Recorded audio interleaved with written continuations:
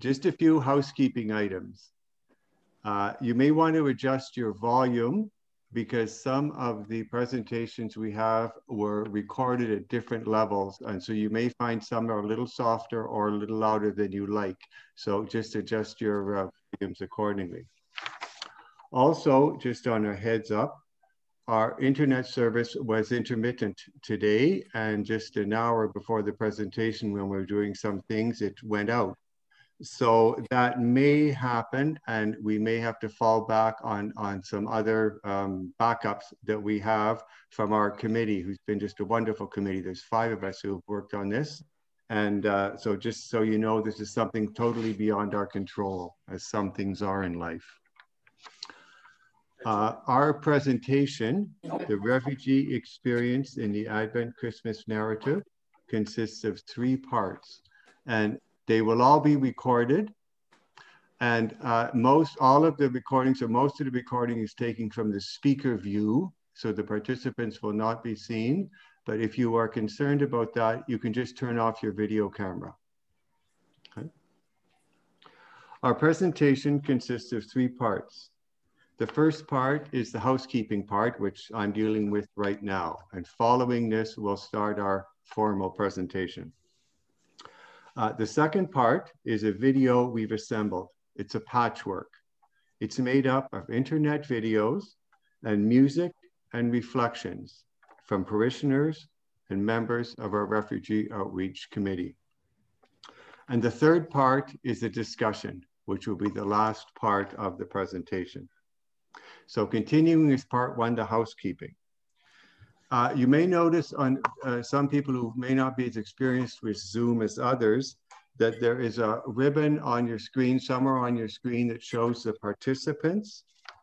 And when the video is being played, this ribbon might obstruct some of the video.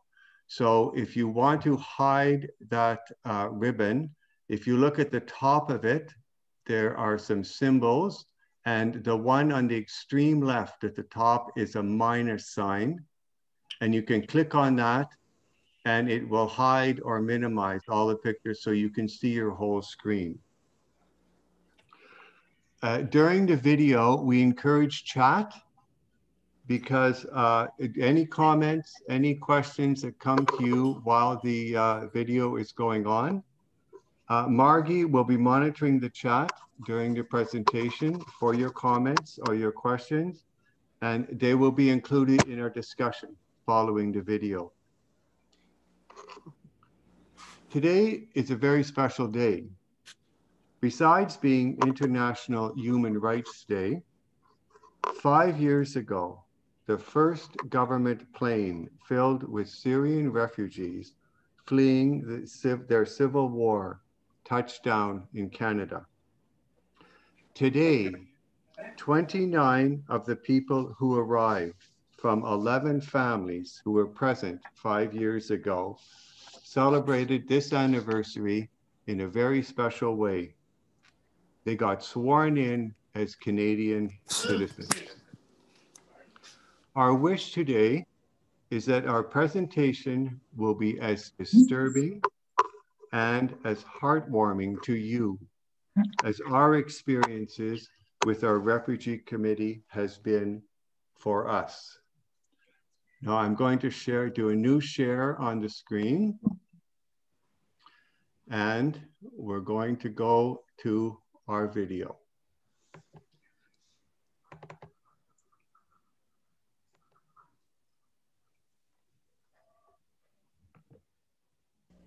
We await and abide for 4 weeks during this Advent time.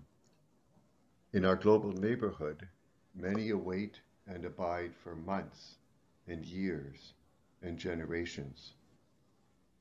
According to the United Nations High Commission for Refugees, at the end of 2019, there were 20.4 million people awaiting and abiding for opportunities to journey to other countries for the chance of a permanent, secure, safe residence.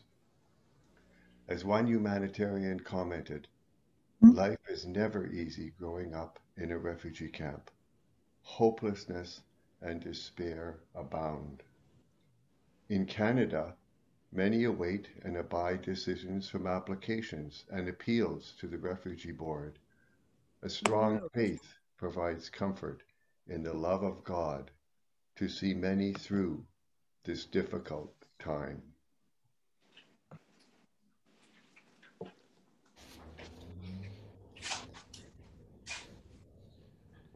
Hello, dear friends and believers of the gospel. My name is Elizabeth, and I am sharing my reflection with you, titled From Darkness to Light. Darkness means the absence of light. Darkness means lack of visibility. And what is light? Light is an illumination, something that makes something visible. Something in this sense can be a place, it can be a thing. Something can also mean our own hearts. So we're talking about God bringing His light into the darkness of our world, into the darkness of our lives, into the darkness of our situations.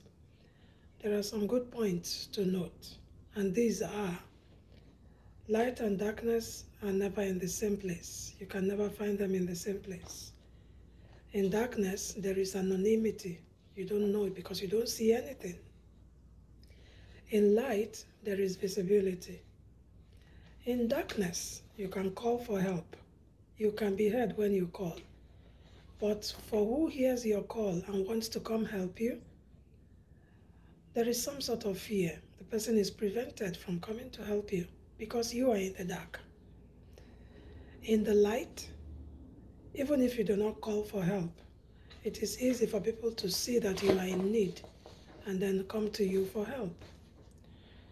Using the scripture from 1 Peter chapter 2 from verse 9, but you are a chosen race, a kingdom of priests, a holy nation, a people set apart to sing the praises of God, who called you out of darkness into his own wonderful light. Some translations will say into his own marvelous light. So this call has been made, and for us to be here today means we have accepted the call of God. As Christians and believers of the gospel of Jesus Christ, we encounter moments of darkness symbolized by challenges and difficulties. Our challenges and difficulties are numerous and different to different people. They are part of life, but when they do come, they weigh us down. That is our moment of darkness. That can also be classified as our moment of darkness. And as such moments, we find solace in the comfort of the love of God, because He brought us from darkness to light. So God will always be willing to help us from any challenging situation into a place where we can be happy again and smile again. And He, our God, is able to do that for us as often as we acknowledge that we are in darkness and need to come to light. Christ is the light of the world. We, as believers of Christ, are also to become lights like Christ and help brighten the darkness around us, the darkness around the people we meet, the darkness around everyone that we can reach. In these days of cruel isolation and social distancing from one another, we are encouraged to keep bringing as many people as we can from darkness to light. Sometimes as little as a smile, as meaningless as a phone call, as little as a chat can go a long way. As Christ did to us and continues to do for us, we are to try. We are to try, as believers of the gospel, to do the same for others. For each time that we are able to move from darkness to light, let us remember that someone may also be needing to move from darkness to light. In the dark, there is no help. In light, we find all the help that we need.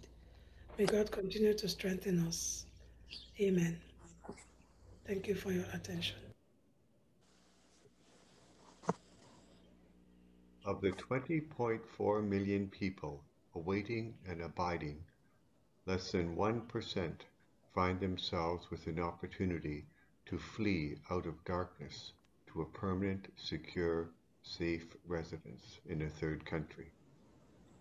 Within its 30-year history, our St. Joseph's Refugee Outreach Committee has journeyed with some of these 1% of people who have become our friends, neighbors, and parishioners.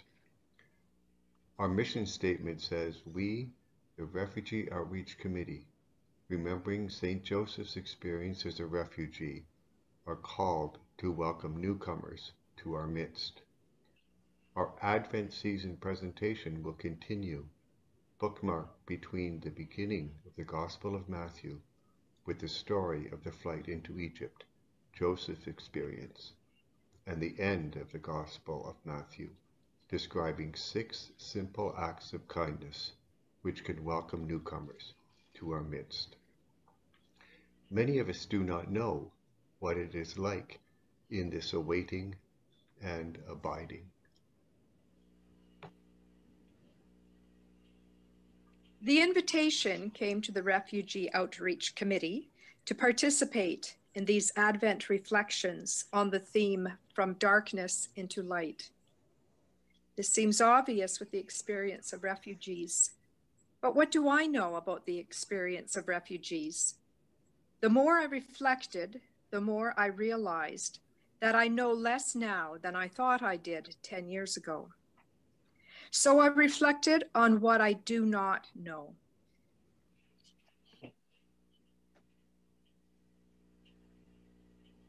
I don't really know what it is like to leave my home before, during, after it is threatened, damaged, or destroyed. I don't really know what it is like to embark on a journey that puts my own, my spouse's, my children's life in peril. I don't know what it is like to escape, not knowing whether I will make it, be imprisoned, drowned, helped, or sent back.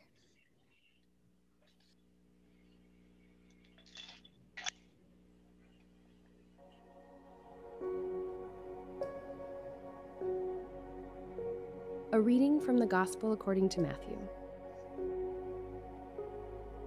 Now, after the wise men had left, an angel of the Lord appeared to Joseph in a dream and said, "Get up, take the child and his mother and flee to Egypt, and remain there until I tell you, for Herod is about to search for the child to destroy him." Then Joseph got up, took the child and his mother by night, and went to Egypt, and remained there until the death of Herod. This was to fulfill what had been spoken by the Lord through the prophet, "Out of Egypt I have called my son."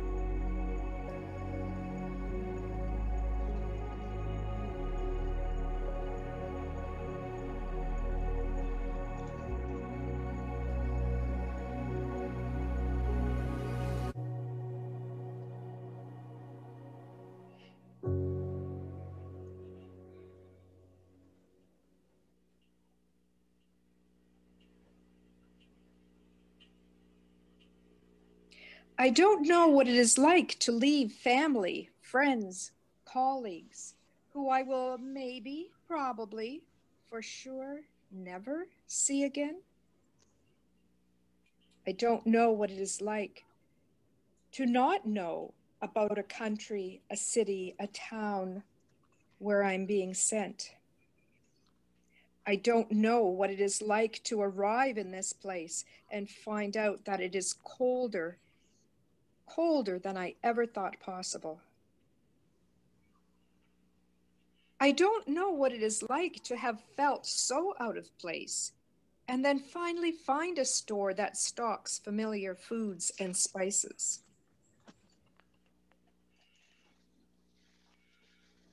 I remember it was at night. I was in the city name in Mansour about 7 p.m. One day my son go to the school. I just heard some gunshot and everything, and people came and knocked the door, broke the door, and took everybody outside. And after a while he come back because he say there is a man, he's dead on the glass. People in the street, they stopped me. They were killing people around of me. They tried to kidnap me from the car. They are shooting the people in front of my house. And we start to run, and once they turn back, they see us running away, they start to shout at us. They're gonna ask my family for money and they're gonna kill me after that. I was young, but I could see what was going on, and it was hard to see. It was so horrible. It was so dangerous to stay more. So I decided to move.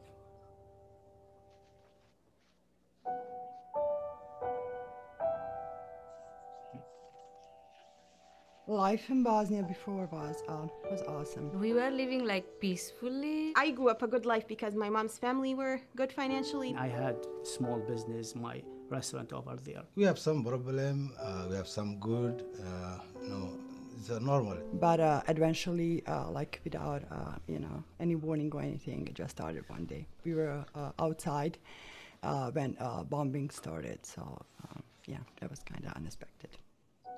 I left when I was 11 years old. 8 years old. I think I was 16. Our parents said that, okay, we need to do a bus ride. We were told we're going to the city for the amusement park. We didn't know that we are living for forever. Almost all the Iraqi people, they can't live in the camp. We were never in a refugee camp. We are living in refugee camp. About 2 years in the refugee camp. I grew up in the refugee camp. You don't know where you're going to end up. I think at one point we were going to end up in Finland, and at another point we were going to end up in Sweden. It was a whole process, actually, in screening before we get approval. Finally, they told us you're going to end up in Buffalo, New York. We thought it was New York City, but it wasn't. Coming to the United States, it's also one of the challenging things. That's just a very strange transition, 180 degree. Everything was hard. For 3 days, we didn't even leave our home. English was completely out of my mind. My English was like zero. I couldn't talk to anybody. Like in school, I was just by myself sitting there. I remember being asked, "What's your name?" and my answer was yes. Everything was different. First of all, the weather. It was my first time to see big buildings. This is the first time in my life I sleep on the mattress. We went into the bus and we were circling for like 3 hours because I didn't know there is a string you should pull down if you want to get out. And then finally, my dad decided, you know what, I'm going to leave. I see a corner store that people are coming in and out, I'm going to walk there. And my mom, I remember looking out of the window, making to see if he makes it back safely. And then he came back all happy because the owner of the corner store was Yemeni, so he speaks Arabic. And so that made my dad's day. We thought that there is only one kind of people, but when we arrived here, and there is like white people, Asian people, African people, lot of people, so, oh, okay, so maybe we are good too, you know. I start to looking for a job just after a couple months. My first job is a mechanic. I work in medical billing. It's my first year college. Right now I work as interpreter, and I love that job. When you start job, you feel proud for yourself. My salary start with $850. I was so happy. I help other people who were in my shoes. Every day I call my dad, "Are you proud now?" I'm just lucky to be here and go back to school as every kid's supposed to do. I feel that this community make me feel very welcome. I decided only one way to pay back to those people. I'm not rich, so I'm not going to pay back financially. I decided to join the armed forces. Until today, I'm serving here about 13 years. What do you feel like you've left behind, or what do you miss the most about life there? I miss my whole life. It's not easy to leave the people that you love. I miss you had a sense of connection, you had a sense of belonging. I'm still searching for that. I like how everything goes here, but it doesn't change me much because I still have the sense of where I came from. To be honest with you, I don't miss my country because here I found what I missed. I want to be more, I want to be better, you know. What is my dream? There are a lot of dreams. My dream was to go to school, which I went for like 8 years. That feeling when I graduated, it's like something like no one can pay you for, like when they call your name. One dream come true that I buy a home for the first time. What's your dream for the future? I wish that I could be a singer. It's done. It happened. When I saw my kids, they grow up in safety place and they study what they want and they don't need to do something they don't like it. That's the dream, what I need more.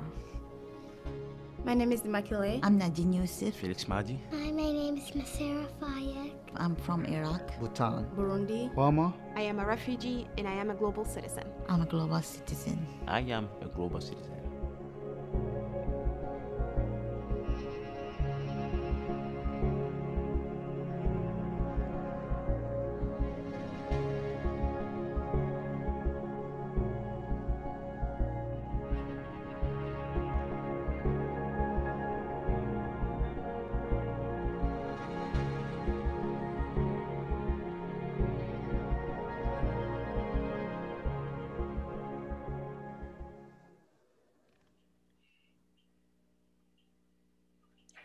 I don't know what it is like to have no friends and then visit a school and find that a warm welcome awaits me and that students my own age who speak my language are there waiting to give me a tour.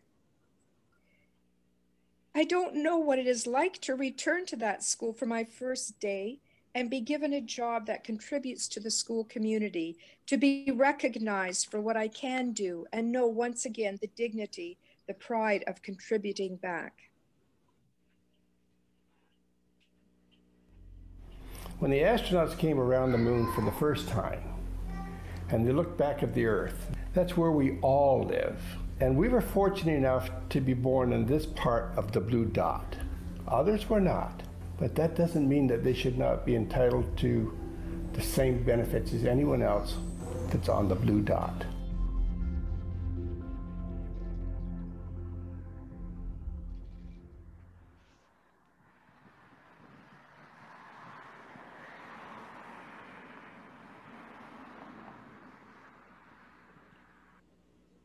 You can look on the TV and you look at films of people starving and in camps, and there's no understanding of them, okay? You really don't get it. The only way to find out about it is to actually meet the people, and the only way we can meet them is to bring them here. The Harfords particularly jumped at the opportunity. I'm fortunate enough to have met them and become involved. And so our group it comes from a very wide area of southwest Middlesex, and it's bringing us together and everyone is involved, and it's a great project and great fun. This current family are from Northern Eritrea. These Eritreans are just such nice and friendly and generous people. They really are super generous. And they have a sense of humour. Yeah. I have to say we do a lot of laughing. You know, a small community like this, everyone gets to know. They get to know them in the supermarkets and in the stores, and they welcome them. They're so patient with them. And they've learned a lot. These people aren't any different than you and me. But you've got to learn this by meeting them. You can't do this from a picture on the internet. The children become Canadians within 24 hours almost. And it takes the parents just a little bit longer. Everyone wants to be Canadian.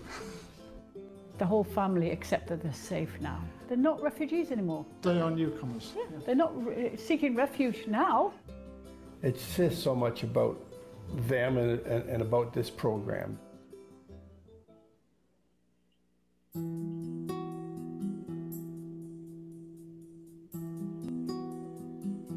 I am from Syria. I own a shop about fixed small truck. Before war, I have a nice life. My country start war is 2011. So I go to the up north Syria, to Aleppo with my wife, with my kids. And Aleppo start war. I turn again, go to Lebanon. no future for my kids. It's 0%. I took it on as a project as part of the church council at Sacred Heart Catholic Church here in Ingersoll. I was involved through our church, the Ingersoll Christian Reformed Church. It's been a really amazing experience having a Catholic church and a Christian Reformed church, which often don't do things together. A lot of people from the town just stepped up. People that you wouldn't even know of would just offer furniture or clothing. This pushed me to meeting lots of people and just seeing the very best in so many people. One of the benefits of a smaller community is the closeness you feel.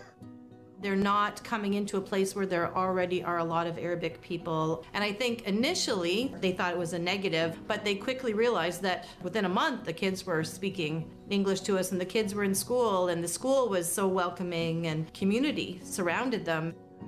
I have lots of brand new friends. They're really kind to me. Small town is good, very good for language.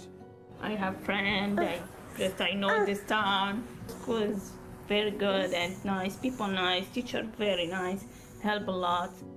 It's my home and I have a nice life. My kids be happy, be safe.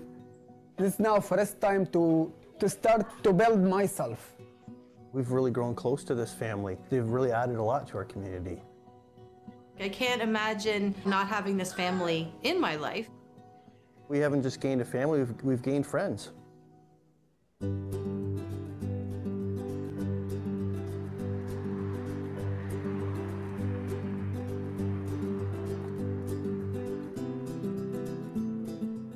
All the United Churches in this area decided to answer the call for refugees.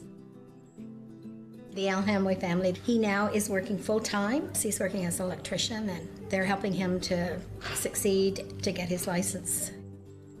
Yeah, we come from Homs to Jordan and we stay in Jordan 4 years and after that we come here to Canada.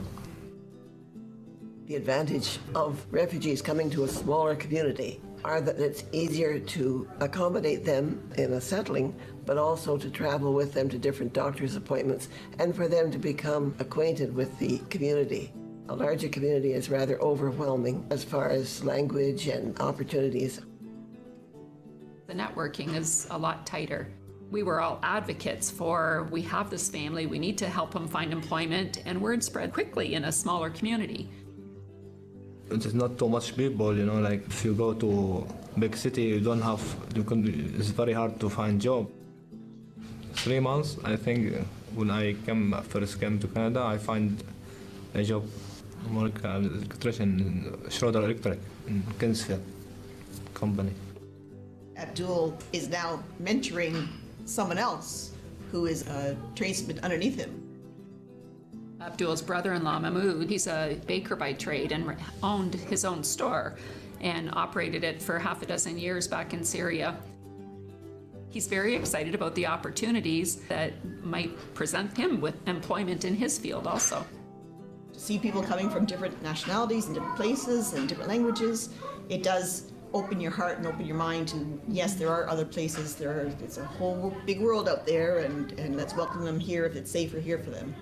It's impacted the schools, the teachers, the principals. They're just overjoyed that the children are just so eager to learn. You know that the children that they're interacting with have a different view now. They hear where these foreign countries are and they're asking questions about why the children don't have what they have. It's a monster benefit I see at the school. الطريقة اللي جينا فيها ما توقعنا إنه تكون هالشيء إنه سهل علينا وإنه وصلنا لهاي المرحلة هون بكندا. ويعني انه صار في شغلات كتير تغيرات يعني بكندا كتير يعني ما توقعت انه اوصل لهالشيء يعني انا وصلت له هلا كتير يعني انه مبسوطين كتير يعني. I am a refugee sponsor because I don't think that just because I was born in Canada I deserve peace. I think we all deserve it. I am a refugee sponsor because they're great people and we're happy to have them here. I'm a refugee sponsor because I can do something. I am a refugee sponsor because They are fellow human beings. Because my family was an immigrant family and started a new life. So why not help another person do the same thing? Because it just warms my heart to be able to offer the very little that we can that helps them so very much. Because I felt that I should be helping, doing something.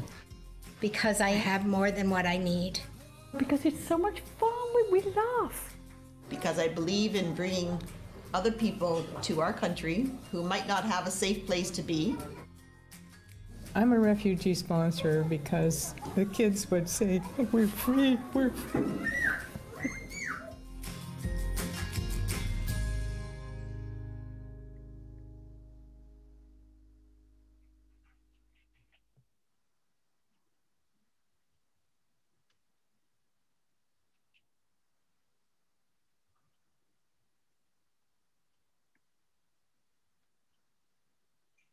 Someone with whom we've worked has contributed a reflection on darkness to light. It is read by a committee member.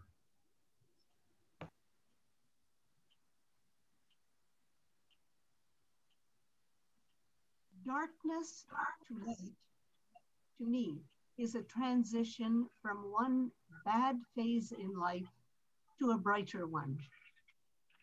As a refugee, I feel that I moved from the dark life I was living, a life of fear, pain, suffering, and hate, to a great life filled with peace, love, hope, and joy. I experienced this when I came to Canada and was welcomed by members of ROC who introduced me to St. Joe's. This is now my family.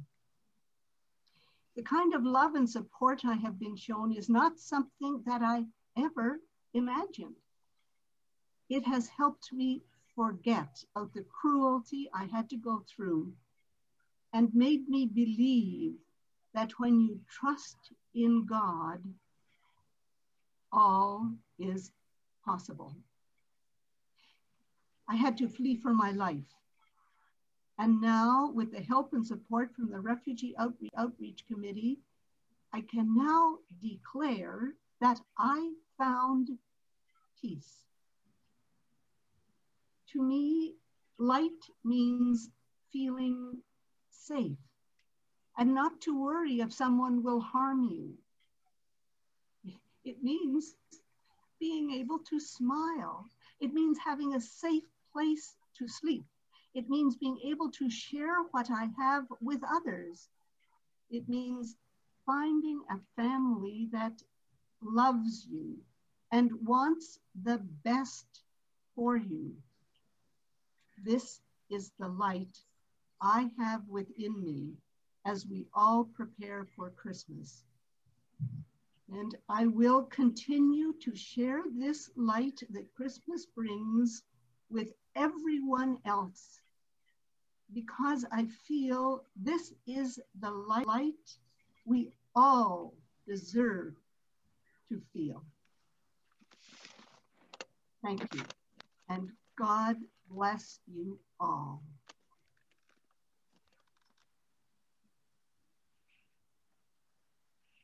I don't know what it's like to be a child and separated from my parents, my grandparents for so long that when I see them again, I don't recognize them.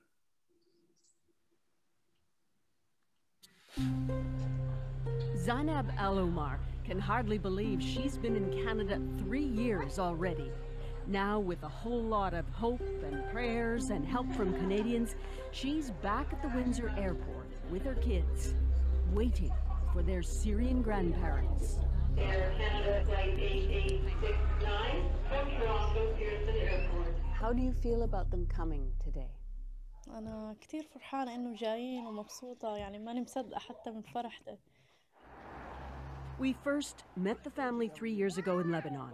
They'd fled their home in Syria. The night we met, they were about to leave everything they knew to come to Canada as refugees. That night was the Last Supper. with the elder Tumbaris, who would stay behind. Parting was painful, wrenching Ida away from her son and daughter-in-law and her grandchildren, not knowing when she'd ever see them again. 3 years later, the 3 eldest children are in school in Windsor, becoming fluent in French, learning English, and hanging on to their Arabic. Bonjour, Papa, bonjour, Maman. Ça va bien? Je travaille beaucoup. Language, though, has been a struggle for their parents, still only at level 1 in English. What's the most difficult thing still for you to get used to living in Canada? لا ما في شيء صعب يعني أنا هلا عم عامل أكثر جهد إن أتعلم اللغة يعني هي اللغة كل شيء الواحد يعرف يحكي يتفاهم مع العالم فعم بعمل أقصى طاقتي. Windsor has taken in nearly 2,400 Syrians since November 2015, adding to an already vibrant Arabic community. But even with government help, settlement is a long process, and some have adapted more quickly than others, says Hugo Vega. In the work that we do, we know that it could take a long time. It could take 5 to 10 years sometimes for someone to really establish themselves, professionally in the different facets of their life. So I think that they're about midway in that process. I think we are seeing really successful individuals that are established, that are independent already, and others that aren't. The Tumbaris were government-sponsored for the first year, and then when a Windsor group got involved, they decided to privately sponsor the senior Tumbaris and an orphaned nephew. Lawyer Anneke Smit pushed to make it all happen. I really feel that it's important that the government, before they can say they did the job, so to speak, that they put something in place for family reunification. Because it's not just about the parents or the grandparents who might have come under existing family reunifications. In some cases, we've left the more vulnerable people behind. So even if we do nothing else, I think that's really a moral obligation on us to take care of. So on arrival day, Anneke is waiting with Zainab. The trip from Lebanon has taken 2 days and the flight's been twice delayed.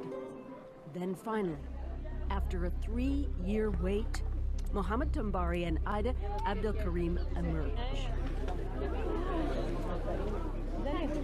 Greeting their daughter-in-law, meeting their grandchildren, who barely remember them. Bilal, Jiddo. Bilal, it's your grandfather, she says. Keenan, age 9, was raised by the grandparents and he'll join his cousins. The sponsorship group is responsible for the first year of settling in. And Zainab is grateful. So are the grandparents.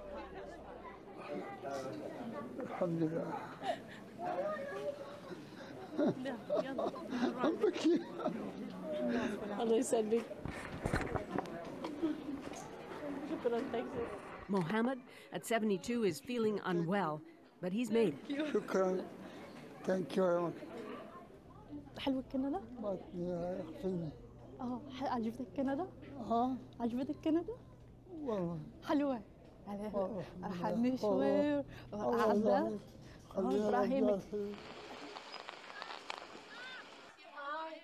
For the time being, the Tumbaris will settle their parents with them in their home.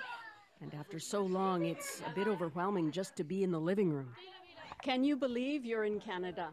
ونحن متشكرينكم كثير ومنشكر كندا ومنشكر كل اللي ساعدونا بكندا. Zainab is setting out a reunion feast. On this night, they celebrate a more peaceful future, so different from the Last Supper they shared together. Susan Ormiston, CBC News, Windsor.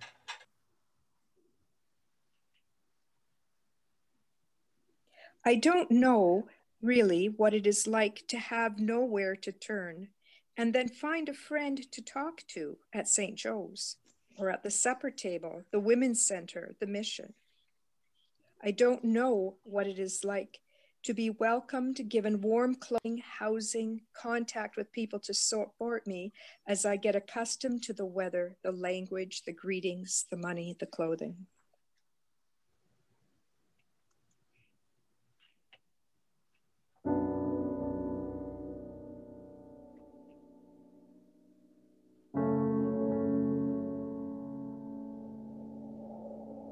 I was hungry and you gave me food.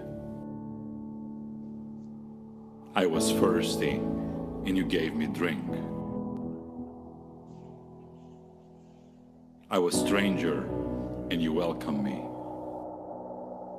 I was naked and you clothed me. But Lord, when did we see you?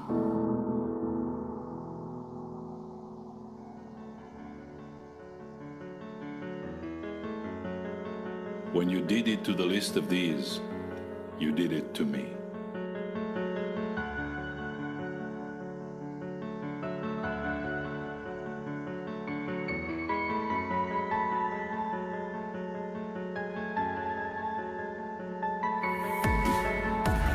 Last night we had 700, today we had over 1,000, and tonight we expect another 600. We work in shifts. We're a team of 10 people from our church. Prešovo, at the border of Serbia and Macedonia. Feeding, clothing, welcoming refugees from Iraq, Afghanistan, Syria. Some ran from the Taliban, some from the cruelty of ISIS. Many lost family members, other houses, or all of their belongings. Traveling for 9, 15, 20 days on sea in trucks, most of them by foot, with kids, tons of kids. Some of them 10 weeks old, in cold, freezing weather, only with some plastic bags of clothes. Thousands of them. We sent several teams from our church this winter. One night as I was serving the refugees in the tent, I saw a little girl with a doll that I recognized.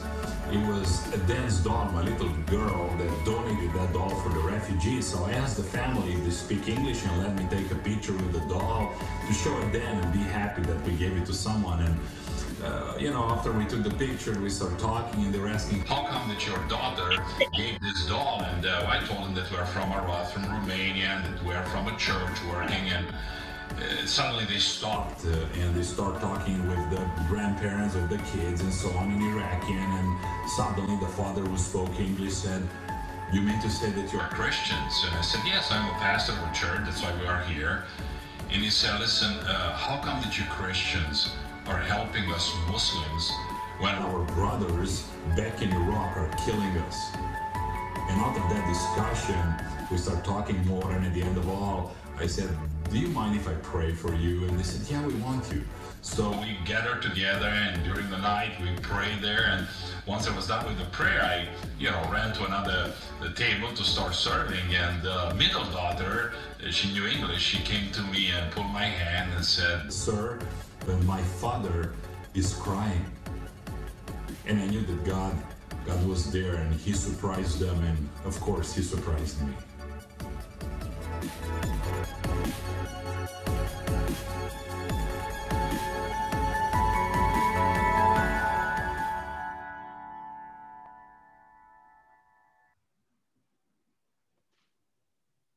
Let's not assume that the darkness into light journey is only that of our brothers and sisters who we call refugees. Are we not all aliens in a foreign land? Do we not all confront darkness, bondage, struggles, limitations, disappointments, broken relationships, fear, doubt, suspicion, anxiety, and lost dreams? Who leads us out of our darkness? Where do we find our light? Where do we find our light if not in Christ? And where do we find Christ if not in the least among us? The tables are turned. We thought we came to help, but as time goes on, we grow to understand that the least among us, those we welcome, are our light. They are the ones who rescue us from the darkness of our own selfishness, our own broken dreams, lost relationships, fears, diminishing strengths. We and them, us together, Christ for one another.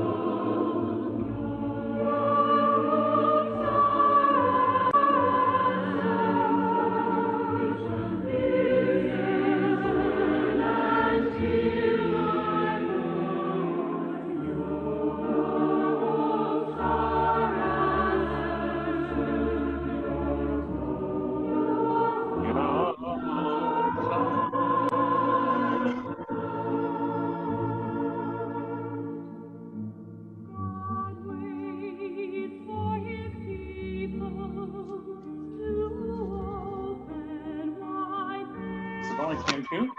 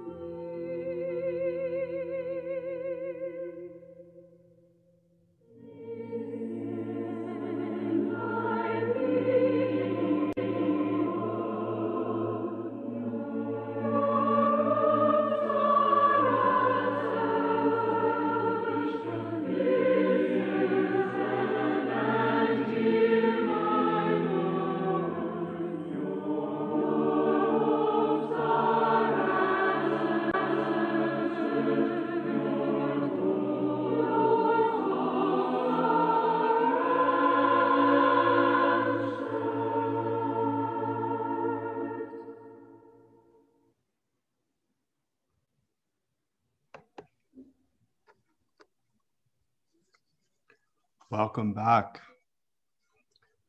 This concludes our video presentation. We would like now to take a period of silence for personal reflection. Might you take a moment to think of a word or a short phrase which sums up your reaction to our presentation? As a virtual way of sharing with so many participants, would those who wish use chat to send your word or phrase? At the end of this silent period of approximately 30 seconds, Margie will read the words or phrases and then begin an open discussion, beginning with the comments or questions that were sent during the video presentation. We'll begin our time of silence now.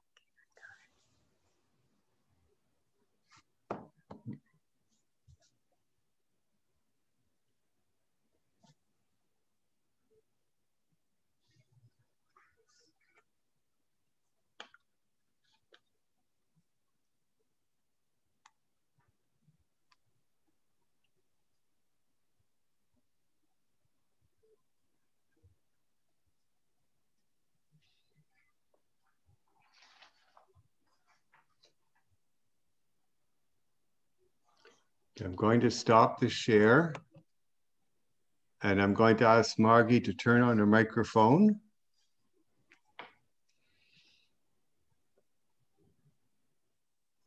I'm unmuted, John. Okay, perfect.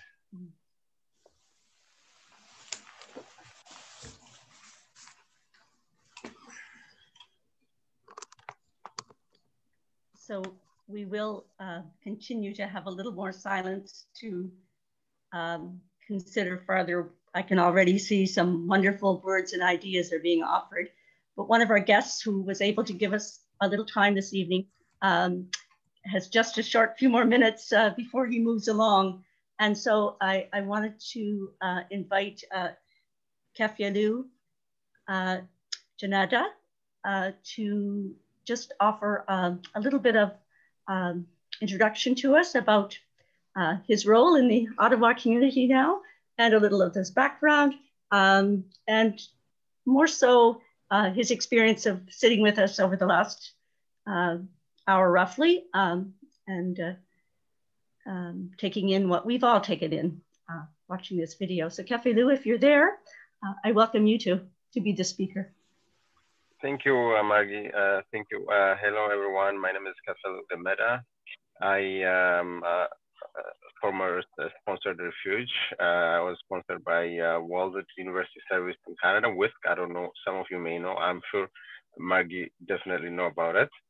And so I came in 2006. I went to McGill, studied there, moved here to do my master's. And now I finished my master's and I'm working in the government. I work, it's interesting, I actually work in the immigration in Canada. So coming from refuge and then now working in an immigration. It's quite a journey and quite an experience for me. And I'm also actively participating in the community. I'm a community chairman, president of Ethiopian community here in Ottawa. At the same time, I also volunteer in church, the Ethiopian Orthodox Church, and then also with WISC, the organization that actually brought me here. I wouldn't be here if it wasn't for that program, and then I wouldn't be here, honestly, if it wasn't for people like you who believe in people's potential and trying to save people's life. I must say that the world is in a better place because of people like you. What you're doing is it's touching, and I wish there are more of you out there. But it's encouraging, and then what you do is just impressive. It gives me hope in humanity when you see sponsors like yourself, and reflecting what kind of recognizing the grateful things that we have here in Canada, and then also seeing people who don't have that, and then making a difference in their life. It means a lot. I watching those videos, watching those kids. I was once in a refugee camp. I can see what what goes into their thinking. That's you cannot express it, like what the feeling is, and you are enabling them, and then you are changing. You're making a difference in how we live in this country. So thank you for that, and then I'm really honored to be here tonight. And Margie, thank you very much for actually inviting me to this session. And yeah, it's just very touching. Thank you, guys. I want to thank you, Cafe Lou, for being with us for this time. I know you have to move along for another commitment, but I think you brought together so much of what we were viewing and experiencing in the last short while, watching and listening. So just really nice to the way that your words brought all of that together. So perhaps what I'll do, knowing Cafe Lou needs to move along, is just ask us again, John, to return to silence for a few more minutes. That will allow me to look through the scroll of chats, and then we'll see what the contributions are. If you haven't already had a few seconds to put something in, then you still can.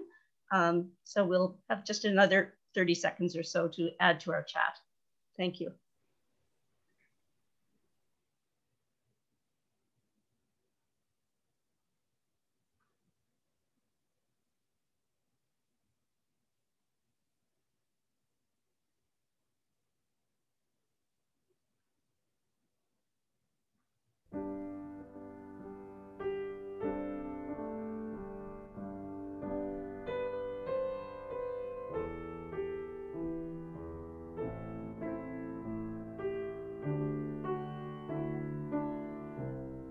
I'll begin to read.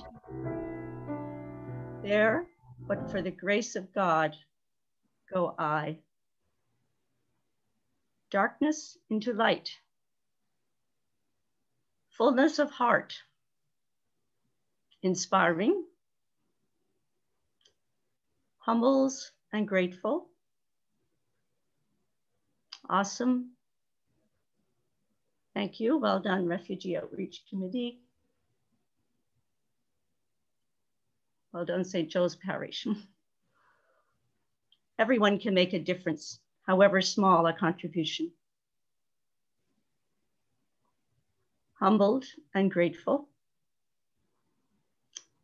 Love and compassion. Interconnection.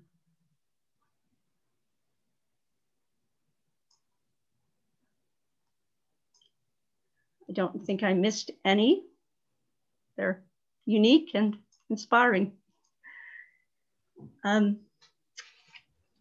believe Cafe has left. If he happens to be here and contributes, but I know a commitment came up as he was listening. So at this point, we will look at whether there were any questions that arose. And again, I'm seeing a new comment. We are a global family, touching and inspiring. Again, that interconnection theme that we saw. Hopeful. So a question has arisen there. How do we create more inclusive communities? How do we help people from darkness into light? I guess it's a strong question. So maybe we can see if there's a comment or two. Anyone that's present here wants to offer to that. I think that probably is our first question. Yeah. So how do we create more inclusive communities? Don't know if there's anyone wants to speak to that question, or send an idea in the chat if you don't care to speak.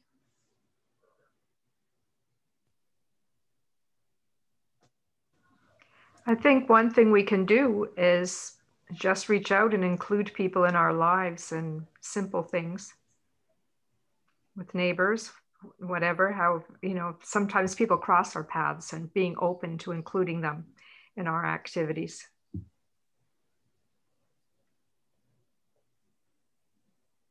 I'm sure there's systemic ways of inclusion, but for me, the easiest is just to start in my own circle and include people there. That's where I'm comfortable to do it. I think, Deborah, that point came out when they talked about the small towns in, I guess, southwestern Ontario, and how that seemed to be one of the benefits of the small town was the ease with which inclusion could happen. But I think Ottawa itself we discover as we live here, it's still a pretty small town in some ways, and there are lots of opportunities. And our welcoming parish certainly is a good place to be doing that, but always trying to do more. I'm not necessarily seeing any hands. I know there's a hand you can put up. Margie, can I say something? Yes. I just wanted to say, one of the things, talking about reaching out to somebody, I know that a sponsorship started from a woman meeting somebody in a bus stop who they didn't know, and they just started a conversation. And the conversation turned into, as I understand it, turned into a friendship, and where the Canadian people here offered to help them with the sponsorship. And it began as simply as that, as one example of reaching out, like simple acts of kindness. It's not complicated. Yeah.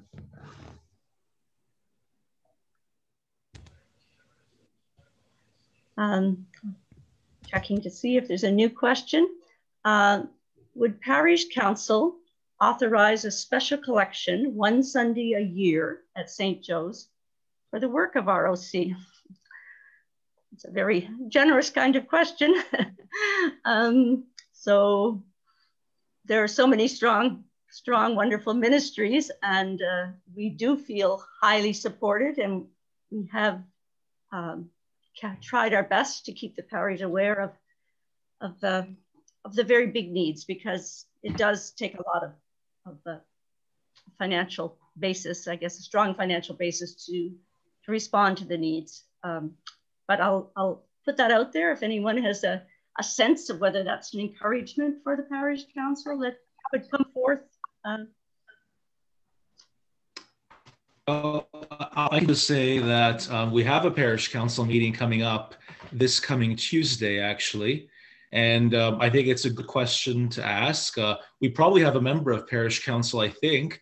Donna might be actually on this call as well, so she might be able to say something about this too. But I'm sure this is something that could be presented as an idea to Parish Council. I am here. Thanks, Chris. And yeah, I think it's a great idea that we could bring this to Parish Council. I see Joan has already typed in. She would be happy to raise it at PPC. So yeah, I think we're here. I'll just say that that would be certainly highly supportive of our work. And we are always, I see Louise Lalonde's face here, and Louise, in all our years with the ROC, when I joined five or 6 years ago, I would keep reminded by her that whenever there's a need, we seem to find a response at St. Joe's. So I think that's what we're discovering, is that we put it out there, we ask, people are very, very responsive, generous as they can be, and generous in many different ways. John Weir saying is time, treasure, talent, and it takes a lot of different capacities to respond. But anyway, thank you to the person that raised the question, and to the two Parish Council people and Christopher for taking it into consideration. I don't know if you have any other questions or thoughts, and don't feel it has to come through chat. Just if you're want to mute yourself and maybe just comment on something that you had in mind tonight or that you saw, anything that I guess particularly thinking about From Darkness into Light, perhaps just anything that surprised you, maybe you would never have thought about before, or thought about in a new way. I'll just let you see if you'd like to take that thought anywheres.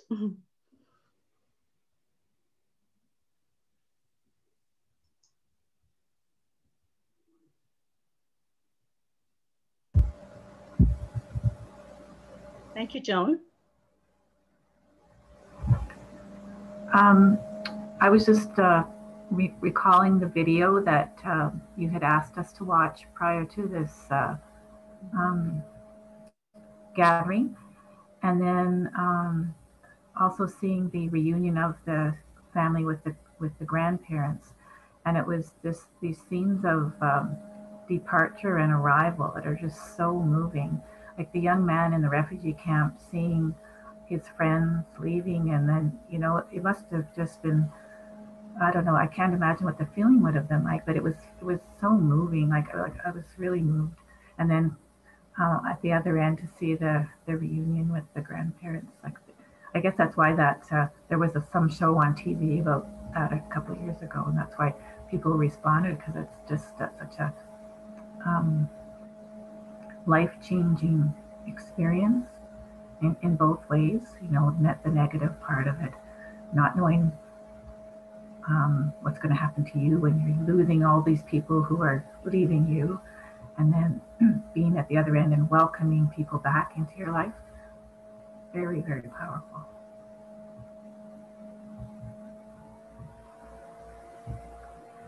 Thank you, Joan. These are very good reflections for us all. Anyone else that cares to comment on something that stood out or struck them, or they're wondering about in relation to the theme tonight, or in relation to ROC? I see Louise's hand. I don't see all the hands because it's two screens. So if someone else, my small computer, someone else is trying to get in and I'm not noticing you, I apologize. So just speak up. We'll give Louise a chance to offer some thoughts for us. I find it heartbreaking that only 1% of refugees are being sponsored.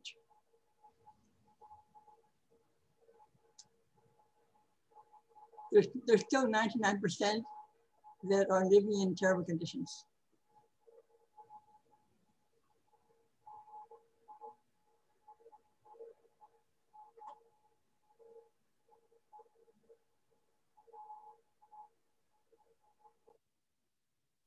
I see another hand, and just before I leave Louise thought, I think, yeah, it's very significant, and sometimes those times of being in the refugee camp go well beyond a few years. Sometimes they become like a lifetime, and so yeah, it's an incredible small figure that are offered the possibility for resettlement when it's unsafe to go back to where they came from. I think the person that was raising their hand, Mary, is it? Maybe? Yes, Mary. You need to unmute. You see your unmute button. Thank you, Mary. There. No, I just wondered if you could tell us anything about current refugees who are being sponsored. We had lots of stories from all over Ontario, and they're very interesting, but I know you're doing wonderful work in the parish. Can you tell us anything about those families? We can share some profiles of situations, I think, comfortably, and maybe since I'm doing a fair bit of the moderating here, I know Angela, who co-chairs the ROC with me now, is here tonight, and John, as you know, is here. Other members of the committee, Donna, Deborah, I'm probably missing some, but yes. So Connie, is there anyone that wants to speak to sort of the current involvements that we have, or even possibly to future involvements that we're looking at? Donna Bowers as well.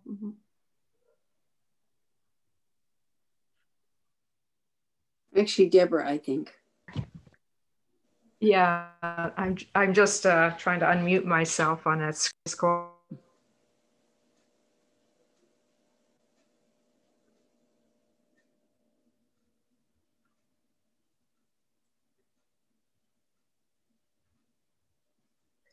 We can't hear you, Deborah.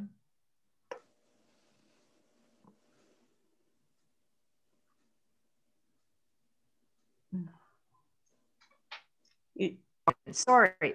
Yeah, you need to start. Okay, sorry. I have no trouble. I'll start again. Yes, thank you. Yeah, I have an uncle here. You can hear me now? Yes, a little bit of fuzziness. Can you hear me now? We should be okay. Oh, okay. It was by design that we chose those videos and didn't speak specifically about people we help, because we honored the confidentiality. I think that other members, if they want to talk in general too, I don't want to stop people from talking, but just to make that trying to be confidential sometimes is difficult. And this was one way that we could do that. But I could say that there's a lot of similarities in terms of the countries that people that we've worked with have come from. Some of the travels have been the same. The refugee camps were mentioned in the films as well. So anyway, we could also say that we just finished a sponsorship, the formal year part of the sponsorship. But in spite of the formal part being finished, we continue to visit with the family. We tutor the children. We've done a lot of Zooming. All of us have learned how to Zoom so we can tutor, and a lot of our work this past year was done through Zoom meetings as well. And there's some very courageous members on the committee, myself not included in that group, who in spite of COVID have really gone out to spend time with the families and things when it was necessary.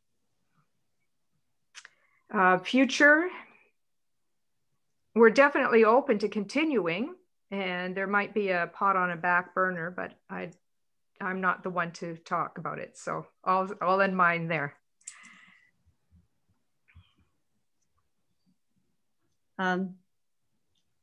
Does anyone else from the committee want to speak to any current initiatives that would be helpful to Mary understand a bit more how we do our work? Connie?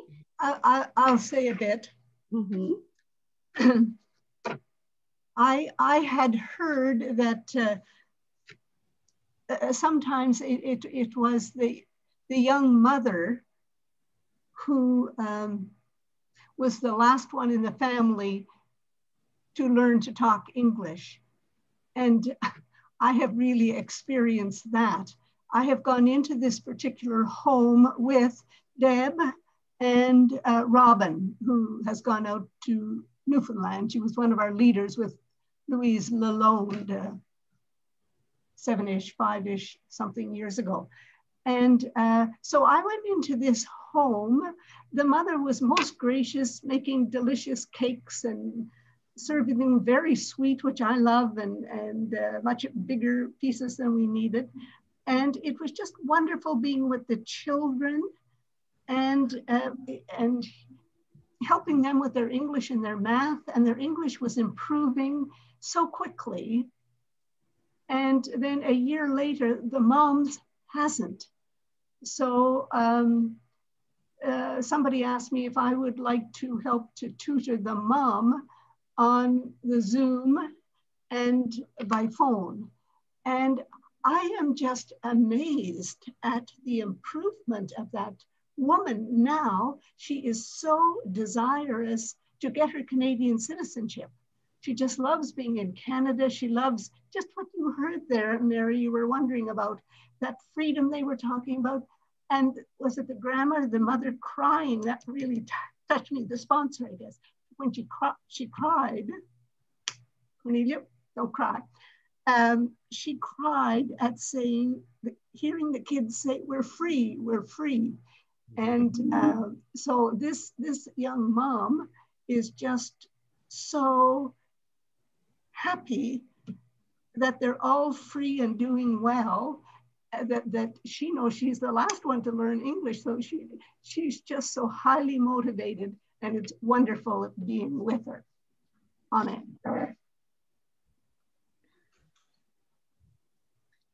Thank you, Connie. In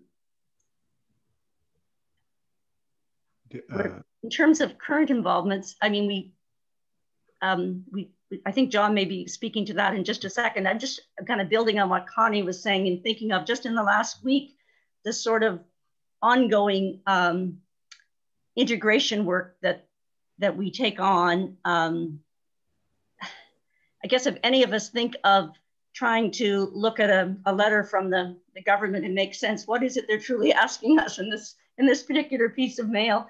That sort of situation arises fairly often with people after they've been here several years, is that, making sense of an application for a daycare subsidy, trying to do some English homework that you were given online from your ESL school that is like a higher level of grammar in English, and you don't have that background to bring to it.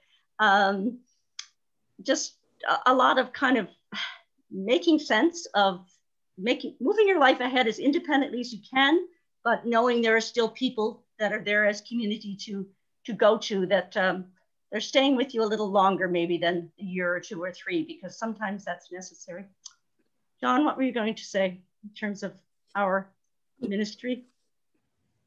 And just to comment that sometimes the ministry is not only with sponsored refugees.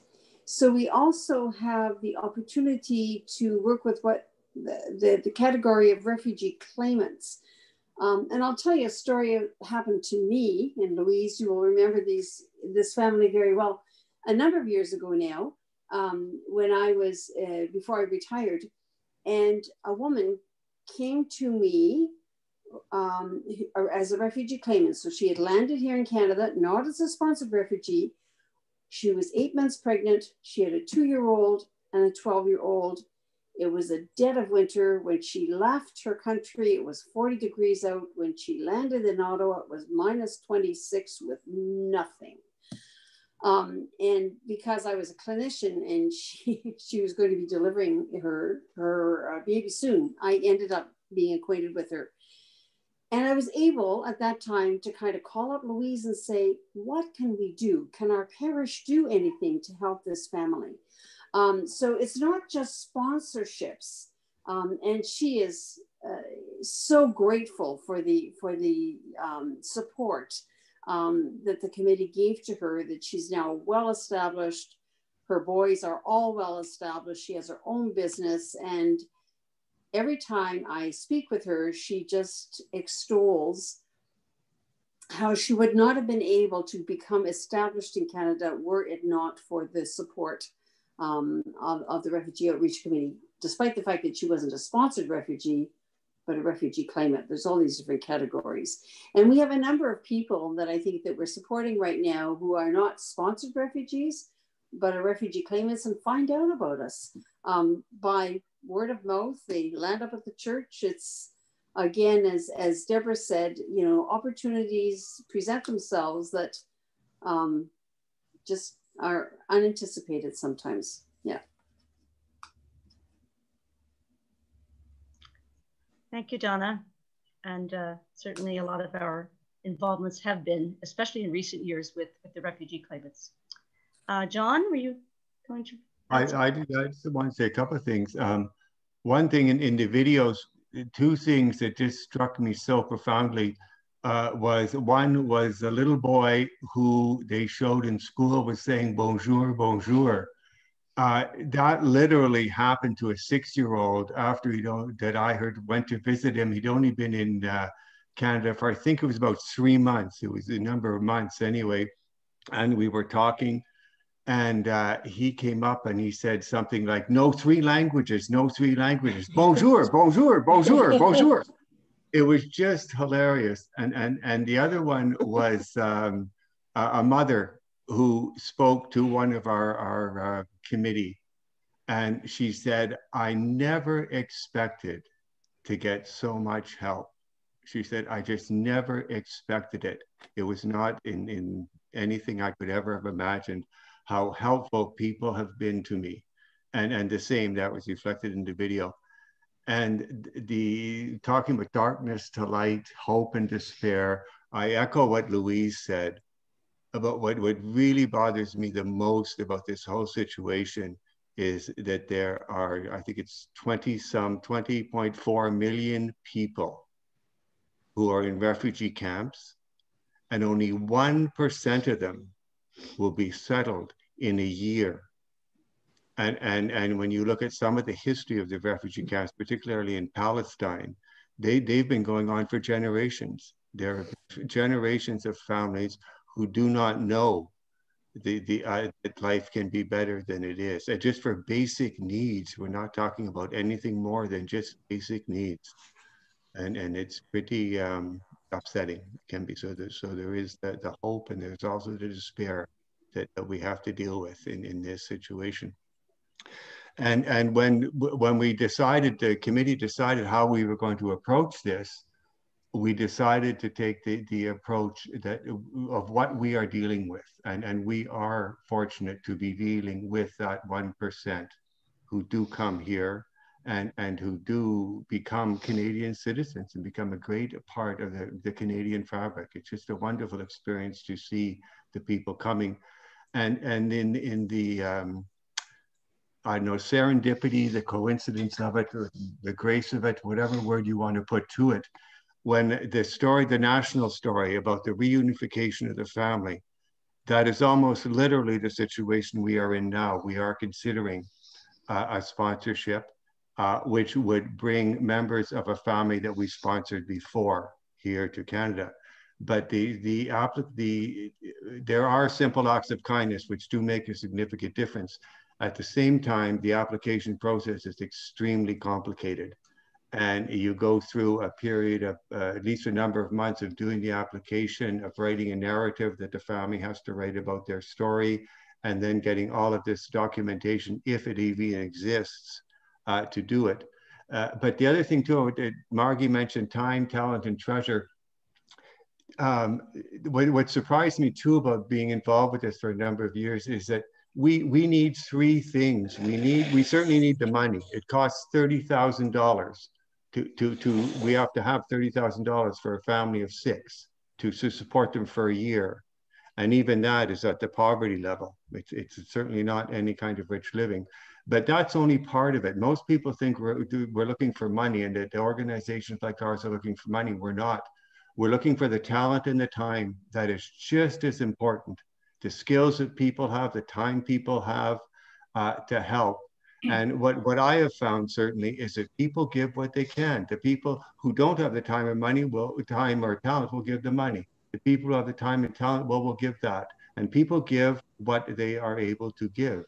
And the St. Joseph's Parish, in my experience, is unique, because literally, I can tell you one story of a man who literally came to our door from a horrible situation where he'd come to the country as a domestic worker and found himself, the contract he signed was not being honored. And in the end, he was being trafficked. He was working 14-hour days, no break. It was awful. And he had no place to go. And he just literally appeared at the St. Joseph Church door for one of the liturgies and started to talk to, coincidentally, one of our committee members who mentioned to him about the Refugee Outreach Committee. He did make a connection with the Refugee Outreach Committee. And it's been a 5-year journey now. And he got his refugee claim. He got his support. He's now a permanent resident. He got training at the mission to cook. He's his wife and daughter, who he'd never seen, was born while he was here. He was supposed to be here on a 3-year contract. And in order to protect himself, he had to stay here to become a refugee claimant. And so his wife and his daughter joined him here in Canada. And the first time he saw his daughter was at the airport. And just extremely moving stories of people. And it's the parish in itself. He got food from the supper table. His wife got help from the women's center. Like everything with St. Joseph's was accessible. He got spiritual nourishment through the liturgies. Everything was there for him, and he appeared by happenstance. You know, and there's a number of stories like that. And it's just that openness to do something and to be open to it, to overcome that fear. The closing reflection that Deborah wrote about how the tables are turned, and the people who we work with, who we think in some sort of glorified way we're going to be their light, and we find out it's the tables are turned. Yeah. So I'm a little conscious of the time, but there is a very good question, and I see a couple of mics unmuted. So I don't know, Michelle, if you were thinking to add something, or Sharon, or maybe I just noticed your mics. But No, I would like, if I could talk for a couple of minutes. I used to be with the Refugee Outreach Committee over a decade ago, but then I transferred to helping with furniture. So I've been volunteering with refugees for almost 11 years now. And some of you know the group Helping with Furniture. We do more than furniture. We do everything in the household. But I have seen all these stories so many times and been into their empty homes, empty apartments, and assess their needs on a regular basis. I had 2 families last week that we assessed. We're still doing it during COVID. It's very different. I do it by phone now instead of in person, but we're still doing that. We're 200 volunteers, and we have almost 250 families on a waiting list. So the need is very, very great here in the city.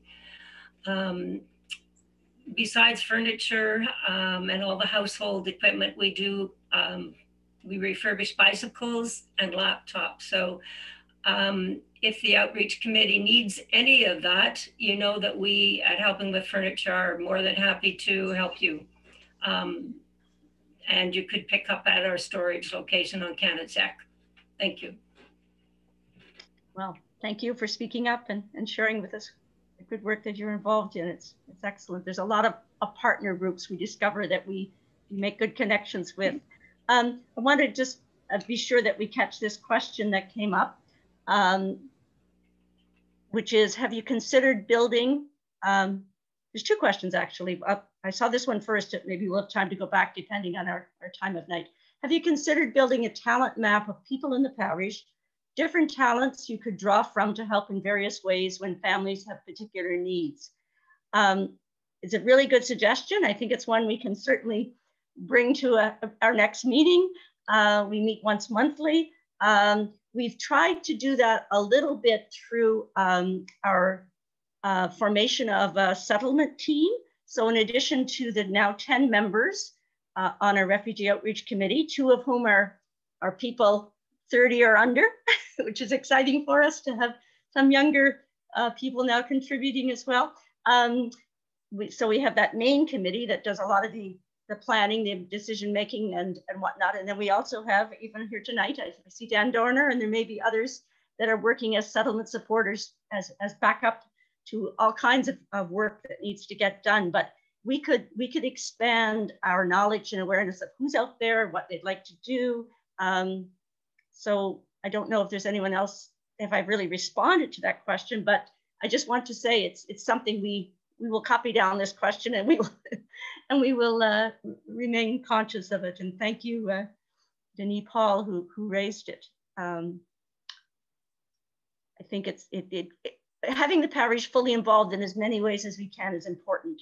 And it's important with our main committee in terms of just new ideas, new people, but it's important just for the ministry. What specifically can we do as individuals is one of the questions. And Mary, you had asked about the current refugees being sponsored. I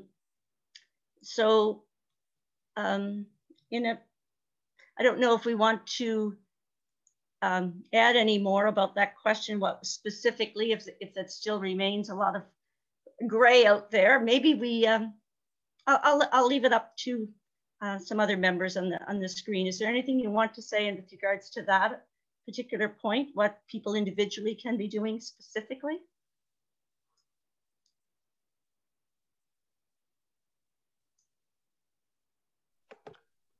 Well, I would say we're looking for people who want people to approach us and say, like, I have a talent in something, and I would like to know. We've had people, for example, on our settlement support team who say, I'm good at carpentry, I have experience with that, so I will help if someone needs help with simple things like hanging pictures, hanging curtains, things like that. It can certainly become more complicated if you go into people with medical experience or medical needs or lawyers. We certainly would like to have someone with some legal experience to help guide us and give us advice, because we do have situations where the people we are working with have some legal issues they have to deal with. And yeah, whatever your talents are, just approach us and let us know you would like to help. We do have to follow a criteria, though, where all of our people, or at least are in direct contact with the people we work with, because they are a vulnerable population. We also have to have police records. We also have to follow the pastoral code of conduct, which governs us, in order to keep our integrity and in order to safeguard the integrity of the people we're working with. There are things related to that too. Okay. I would also just like to say, and people are helping too, another thing, it mentioned too significantly in the video about the partnership between the SIDIBMA. What is SIDIBMA? What's this denomination called? The Reformed Church. Yes. The Catholic Church that had the partnership with the Christian Reformed Church. St. Joe's has a partnership with the Christian Reformed Church. That was significant too, that we work with other parishes. The OMRA program with grocery cards, it has been very, very successful in the parish. Not only helps people in refugee situations throughout Ottawa, but it's also helping one of the families who we have worked with. Mm-hmm. They're helping with furniture. We have used, we try our best, we cannot do it all. Part of our job is to delegate and to send things out and to network and to connect people. So anybody who has connections with different organizations or that they think might be helpful, that too would be helpful. We need all kinds of resources. Thank you. Okay. I know we kind of rushed our last few questions that arose, but they're ones we'll certainly bear in mind, and hopefully we can continue to keep our conversation going and to keep building our connections and our involvement base. So since it's 8:30, I think I'll turn back to you, John, and just know that we are here, and certainly through the front desk at St. Joe's, any of our emails, contact information to continue what we've begun tonight. I know it's a little harder with having to be away from each other, but we can still make it all happen. So John, if you'd like to yeah, thank you. Guide us now. Thank you. I'm going to share the screen in a minute, and we have a prayer to end our presentation with. And I'm going to ask you again to mute your microphones, but at the same time, I'm going to ask you if you will recite the prayer as Donna says it. And as soon as I get it on the shared screen, Donna will recite our prayer, and then we will end our presentation.